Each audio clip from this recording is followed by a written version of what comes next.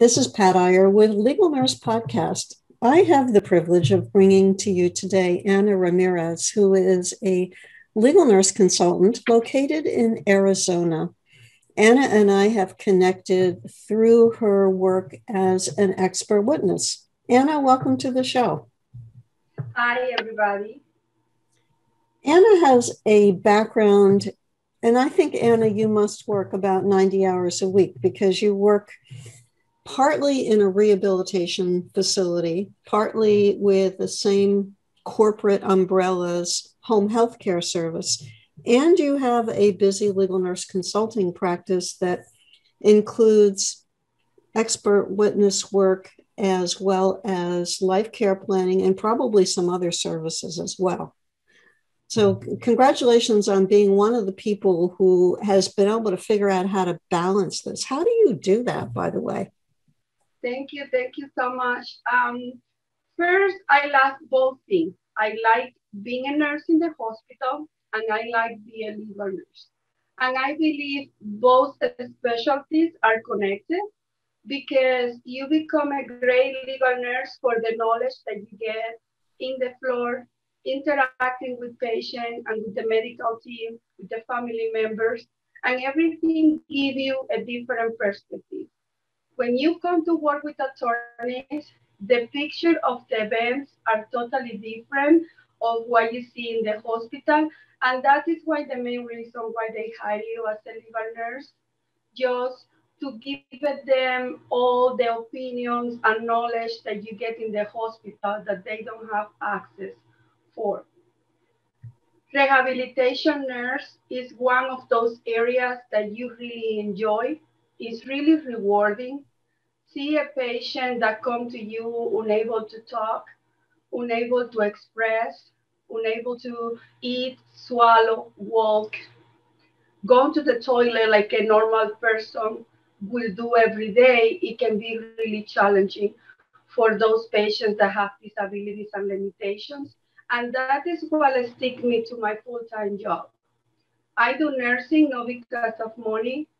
I have a good income in my legal nurse business. It is because I love being a rehabilitation nurse and I love being with my patients. You know, I was thinking about, as you were talking about, a woman I interviewed for my Writing to Get Business podcast who wrote a book about mindset. And she had a sudden stroke that left her without the ability to speak.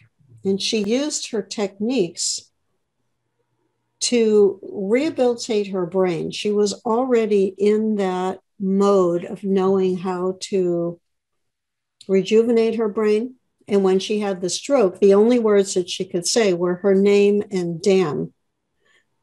So within about 3 days, she was back to talking using those techniques. And I could imagine for the people around her how rewarding that would have been to watch her recover that rapidly, because to me, that was a phenomenal, rapid regaining of her ability to speak. It's not typical in my experience. And you've got tons more experience than I do in terms of watching stroke patients struggle with trying to be able to speak again.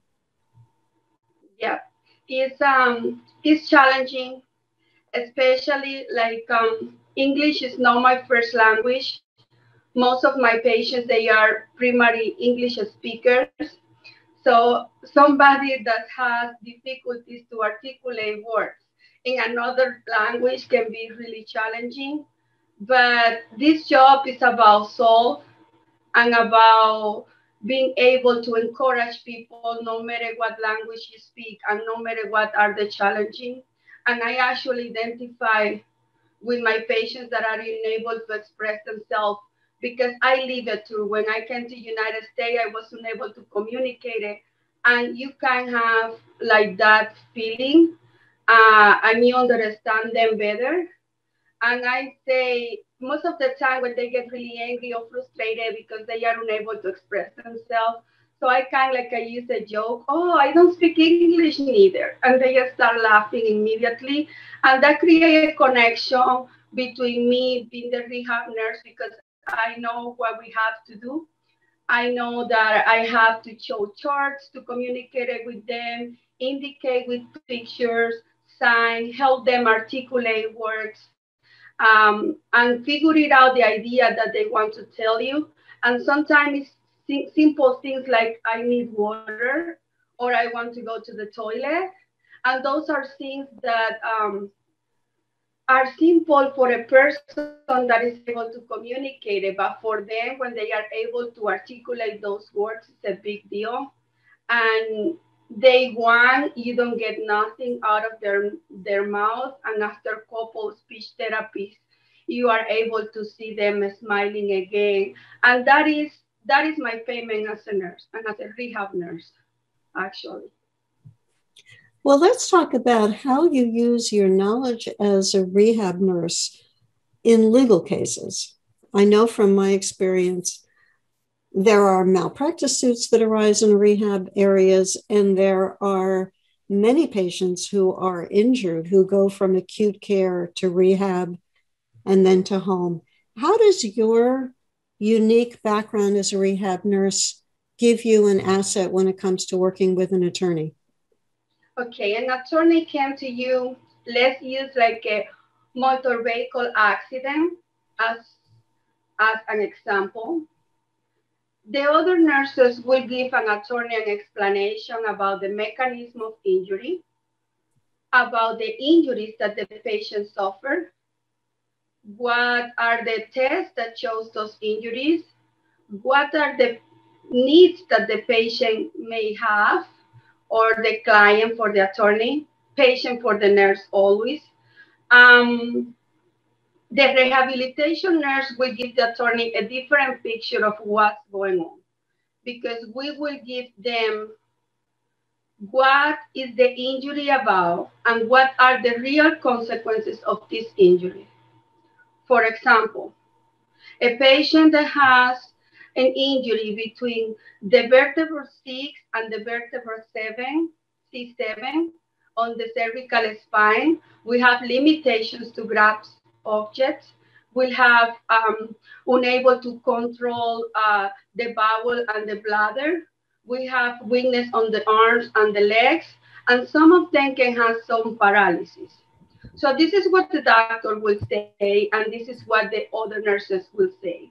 But the rehabilitation nurse will say, this patient will be unable to stand up in the morning, to walk to her job, to do the activities of daily living, to play with the kids on the park. This client of yours lose her life because of this car accident. And our goal, your goal as an attorney is obtain the, the money to take care of that patient in the future. And my goal as a rehabilitation nurse and legal nurse is ensures that you get the better settlement that you can think about it, because that will guarantee the patient medical care in the future. Here in the United States, different to other countries, the healthcare is about money sometimes, and the patients have the resources that they are able to pay. There are a lot of free resources, but the best ones are those that the patients are able to pay. So we teach the attorneys and rehabilitation nurses um, the consequences of the injury.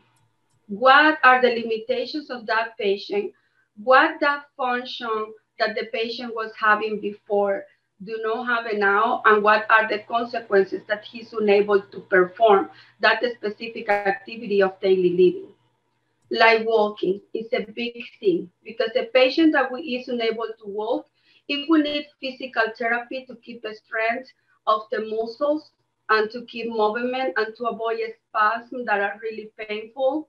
Our patients that have pains maybe for life that will require a physical therapy, that will require medical devices like wheelchairs, transfer board, all those equipment that help them to move inside the house and outside the house, to learn a new life with limitations. And that is what rehabilitation is, nursing is about, teaching how to live with limitations. I don't think any of us want to learn how to live with limitations, but some of us don't have a choice. And that's what the legal system focuses on. Speaking of limitations, how does your background as a rehab nurse influence what you do as a life care planner? Well, this is what's really challenging and curious for me because the rehabilitation nurses, we don't need a life care planner training to be able to do the test offered by the Life Care Planner Association. We don't need it because that is what we do all day long. We plan the people life and we talk about solutions. We teach them what are the alternatives that they have to do something that they need to do in their normal life and in the future. And we plan all that with the resources that we have available and the resources that we don't have available. And because the main thing is the patient. And that is what we do all day long, starting from first thing in the morning. For example, when I go to the hospital, we help the patient stand up from the bed in the morning. We do everything that a normal person would do. Brush the teeth, clean the face, get the shower, go to the toilet, take breakfast. That's what you do in the morning. So a person that is unable to walk, eat, or swallow is unable to do these simple things.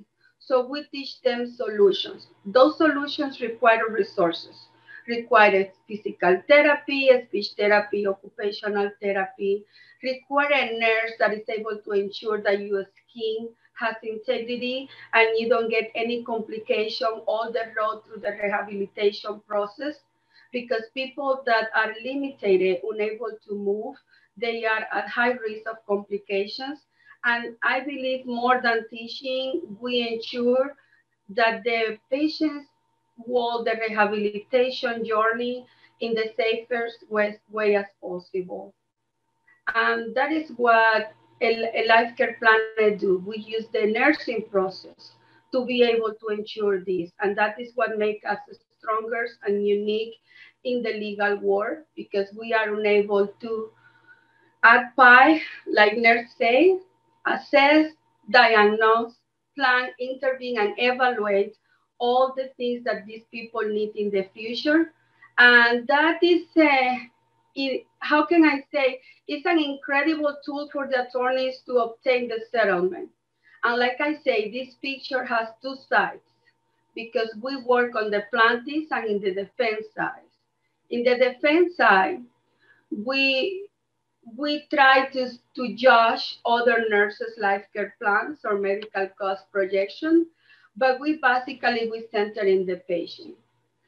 For us, it's not about the fight on the legal work, it is about the patient. We are nurses at the end, and the nurses are all about the patients. We are experts, but we are not hired guns that they call us. We are nurses, and that is what makes our profession superior superior in this kind of area of patient care and public trust. And can you comment on the risk for falls? Because when you talk about safety and maintaining safety, and I think about the rehabilitation cases that came through my legal nurse consulting business, the issue of falls came up fairly often in the rehab setting. I would say it was probably the most common type of incident that brought a family to an attorney. We want the people to be mobile so that they gain strength and they get better. And yet, by being mobile, there are risks involved. So, how do you weigh out those types of issues? Well, yes, you are totally correct. Fall is one of the number one cases that we get, and it is because there is always a risk, and there is several factors involved. Sometimes first the screening. As a nurses, we always have to screen and properly assess our patient, and that will be the main reason to avoid a lot of falls, the proper screening and the proper scoring of the patient, but also the use of clinical judgment. Because even if your screening say this patient is not a full risk because it's able to walk, is able to not use a walker, do not have an IV hanging, this patient is not tolerant oriented, so he don't know what's going on. He do not have any awareness of the danger, or he doesn't see that if he stand up and he get dizzy, he can fall. So you have to be able to use your clinical judgment to make sure that you understand that even if this person do not score to be a full risk, it is obviously a full risk, because if you leave him alone, he will tend to jump from the bed because he do not recognize the bed is to sleep, and he believes it's for something else. So things like that are things that has a lot of influence in the falls at the hospital. And also staffing is a good thing. Sometimes the hospital do not provide the patient ratio like supposed to be, and nurses get really busy running around. Other times because the family members come and they want to help, and then they try to transfer the patient and they don't manage the proper technique yet. Other times it can be because maybe a narcotic, pain medication can make people fall, can make people really dizzy. Other time can be for equipment errors, like a Hoyer that is a malfunction, or somebody that is using a 400-pound Hoyer on a 500-pound patient. Obviously, this Hoyer will don't hold the patient, and it will cause patient injury, staff injuries, and fall. So, and I believe the rules are on the hospitals and in the homes to be followed, because those rules are there because there was accidents before. Sometimes as healthcare providers and as family members and as main caregivers of the patient, we don't think in the consequences of what we are doing. And a fall can cause injuries, serious injuries, and people death. Actually, the American Nursing Associations have been releasing a book about mobility and transfer. And it is because of all these accidents that happen. And that is a resource to teach nurses how to prevent falls. And I believe for us is one of the main things that we have to avoid a fall, because we are there to ensure safety. And the hospital has a screening for falls. That is something that we have to look in the cases.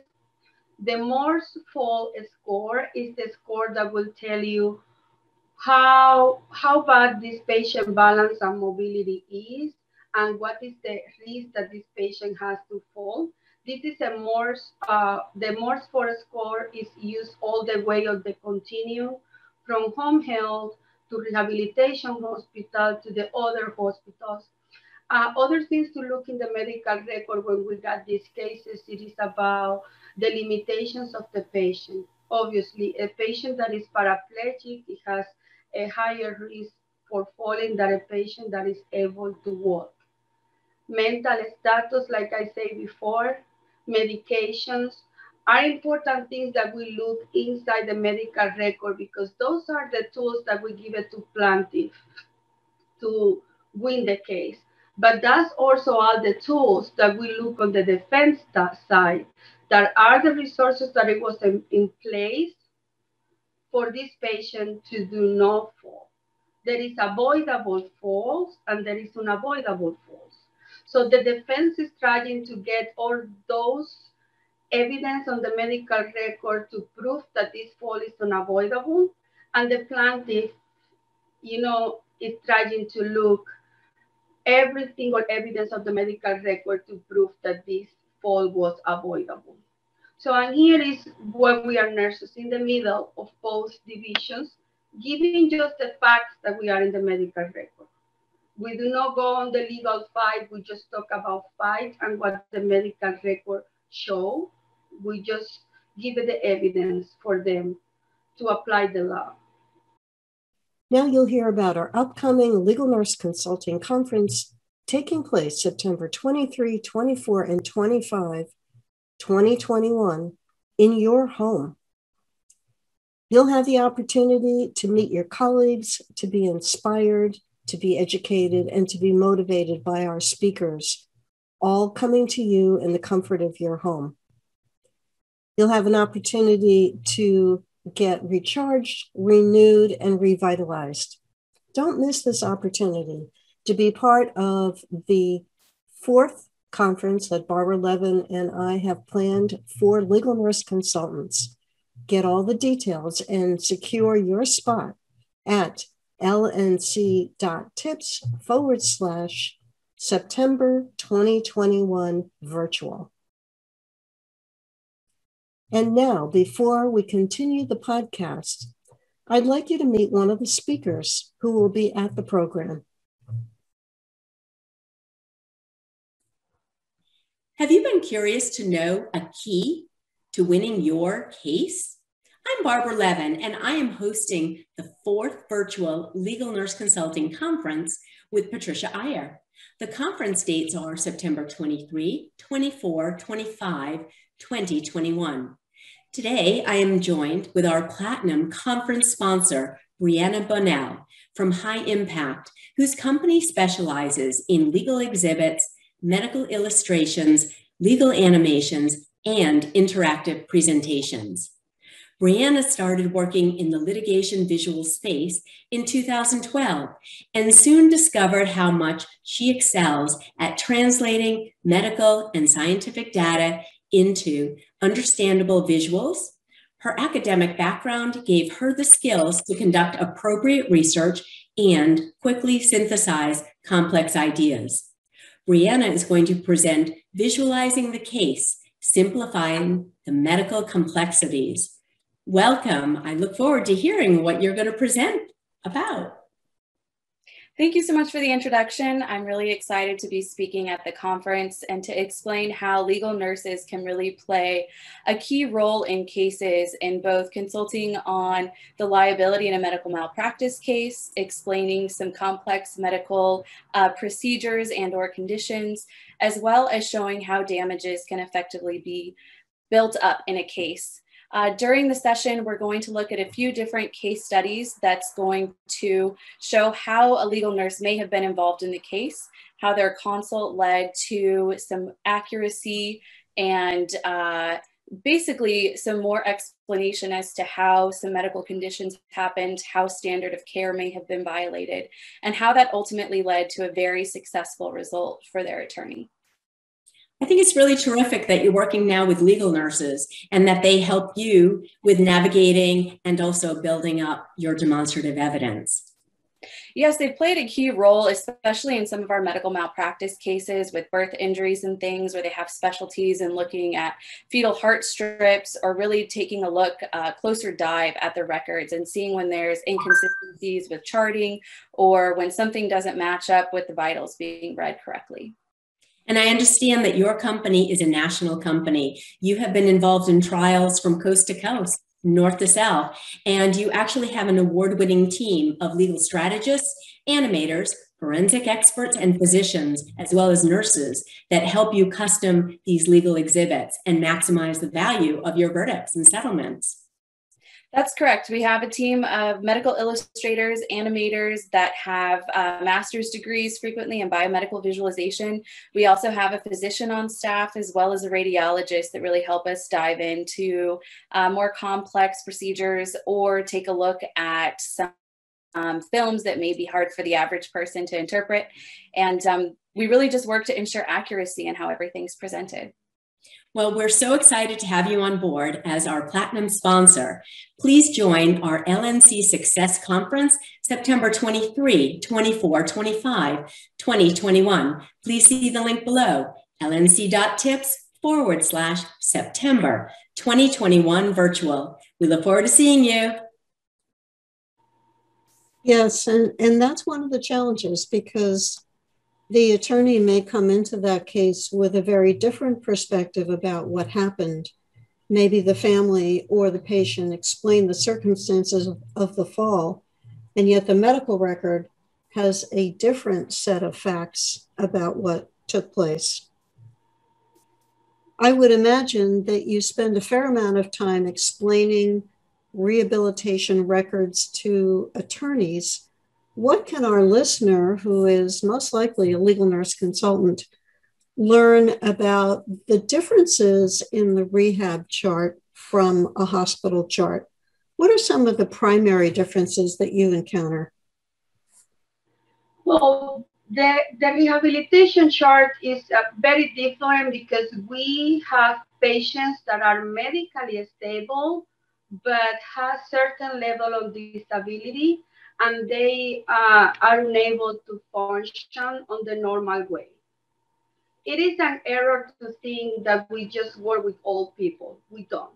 We work with children, teenagers, with all the ages. We are a really general division of nurses, and we can practice rehabilitation and different settings.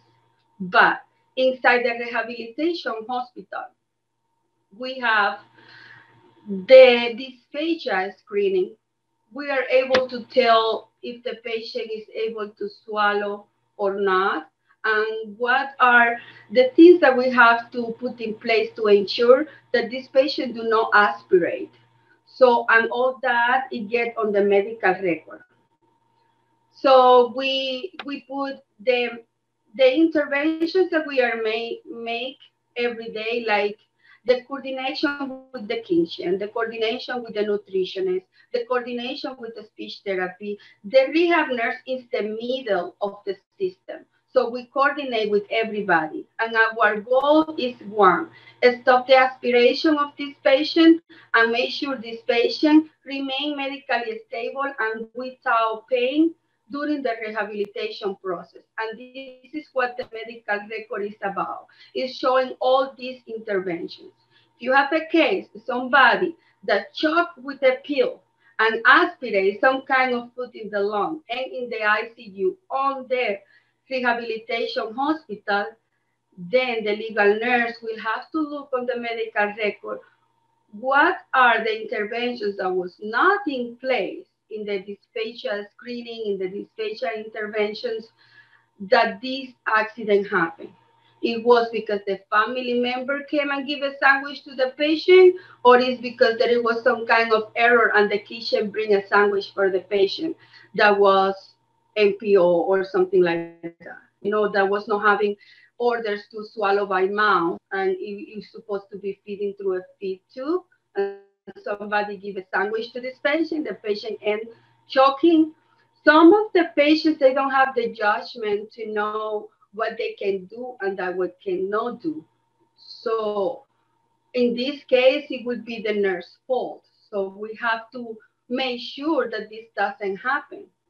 So we have to ensure that we remove all the sandwich, that we talk with the family, that we educate it, that we have signs in the room that indicate this patient cannot eat, that we coordinate with the kitchen and the nutritionist, that way everybody's in the same page. When there is also different kind of screenings in the rehabilitation setting, like infectious diseases screening, a skin assessment to ensure the skin is intact and we do not get any kind of complication. We got precautions that we take to ensure there is no contamination of diseases between patients. There is a fall risk assessment that we do, but our fall risk assessment is a little bit different to the fall risk assessment in the hospital, because we do coordinate with physical therapy. We do score them regarding physical therapy opinion because they are the experts on the area of transfer and mobility. We participate with the patients in therapy, so we are able to know and learn what are the main weaknesses on this area. There is also, we have areas for vaccinations, areas for prevention, but the most important area for documentation of the medical record is the team conference, because it shows the coordination of care with all the areas of the rehabilitation process inside the hospital, and the coordination with case management, because the goal is to discharge this patient to a setting that he can either continue with the rehabilitation process and he will be safe doing so. Sometimes families are resistant to send patients to an assisted living facility because they love this person too much and they want it at home, but going to home is not the safer things to do until this person gets more functional. There is areas for what the insurance cover and what are the time that we have to make this person strong enough to go safe, because sometimes the insurance just pay 2 weeks to be in the hospital and 2 weeks is not enough. So we have to ensure that we have all these kind of interventions of place and coordinations, and especially if we are not agree with somebody discharging, because we cannot be agree, we can do an appeal to the insurance and we can buy a little bit more time for this person to reach the maximum amount of functionality that can have to go home or to the assisted living facility. There is areas for bowel and bladder are two things that are really important in rehab because they are related to the skin, and the person that is incontinent can have pressure ulcers or other complications on the skin and can end in the ICU for osteomyelitis or something like that. So we make sure we train the patients. These patients go through a process of training to be able to pee, poop in the toilet, and if they are not functional, available to do it on the toilet, we teach them techniques like a suppository to poop at the same time every single day. That way they are able to work and do things without being scared of having a continent episode. Or we teach them how to straight catheter themselves, and we teach the family how to straight catheter. That way they are able to take care of the bladder and avoid urinary tract infections that has complications and people in the ICU very frequently because of sepsis. You know, Anna, I think that the person watching this podcast on our YouTube channel, which is Legal Nurse Business, or listening to it, has a greater appreciation of all of the complexities. I think we've just scratched the surface of some of the things that rehabilitation nursing looks at, manages, and how that analysis impacts the care that people receive, whether they're injured at a facility or they are injured and go to the facility because of the injury. How can our listener or our viewer find out more about the services that you offer? Well, my phone number is 602-687-0122. My clients know that I answer all the time. You can email me at anna@scorpiolegalnurse.com, and my webpage is www.scorpiolegalnurse.com. Scorpio like the sign. Yes, Scorpio like the sign, not scorpion like the fatal venomous insect that lives in the desert, but Scorpio, yes. Not scorpion. Well, thank you for sharing your time with us. I know that our listeners have become more enlightened about rehabilitation nursing as a result of this conversation, and that you provide life care planning services and expert witness services related to rehabilitation nursing. Thank you for being on the show, Anna. Thank you for the opportunity, and thank you for watching. And for you who is watching or listening, thank you for being here. Please be sure to go to your audio platform of choice and leave a rating or a review for Legal Nurse Podcast. We are especially interested in comments that you want to give about the show or about this episode. If you are watching this on our YouTube channel, leave a comment below this video and tell us what you think. Give us a thumbs up or a thumbs down. Give us some feedback and interaction, and be sure to come back next week for the next episode of Legal Nurse Podcast. This is Pat Iyer with Legal Nurse Podcast and Valerie Lane, who is coming to us from California Valerie has had a varied career, and nursing is a second career for her. Valerie, can you tell our viewer on our Legal Nurse podcast YouTube channel, which is Legal Nurse Business, or the people watching this program on our audio channels, what are some of the things that we covered in your podcast? Well, we talked about various aspects of a nursing career. We also talked about starting in legal nurse consulting and the pathway that extends from taking that first step. We talked about perseverance and persistence in that journey. We also talked about, which I think is really important, is partnering with a mentor in a mastermind program if possible, to provide a social network as a legal nurse consultant, and to develop your